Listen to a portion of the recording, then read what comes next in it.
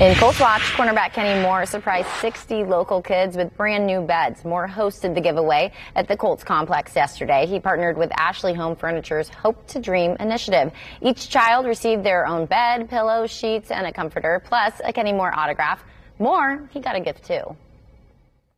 It's joy, and it's a sense of joy where, like, it's all about them. It's all about a child's life, and a bed can go so far. I mean, it's so pivotal, and it's an important thing for a child to have, you know, just as far as growth. So if it was all about me, I would just get bored with it. So I just want to use, you know, my resources, my God-given talents, just my exposure to benefit so many people around me.